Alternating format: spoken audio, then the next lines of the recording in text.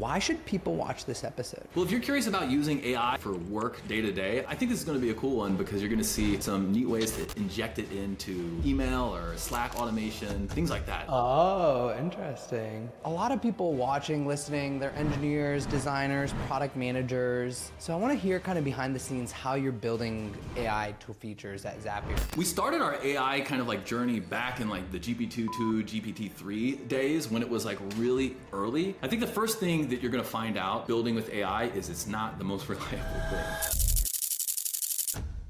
So let's play with some other Zapier AI features. With Zapier, we have ChatGPT integrations. A few weeks ago, this is like one of the fastest growing apps on Zapier ever. If you're a product manager, you want to be thinking about that. You want to be thinking not about the happy paths, but also the sad paths. Love it. So if you've been playing around with ChatGPT or Claude or any of these tools and you're thinking like, hey, I want to go and do a little bit more with it, yeah, you can definitely do things like that. You can pop in here and see a couple. Let's see if there's a couple off the shelf ones that we have here. So send AI generated responses in Slack. Let's give it a shot. That's actually mind-blowing. So you can see kind of how this works. We've even got our little co-pilot over here. You can ask it, AI, to help you set that up. I'm just gonna kind of walk through so that we can actually see sort of how it works.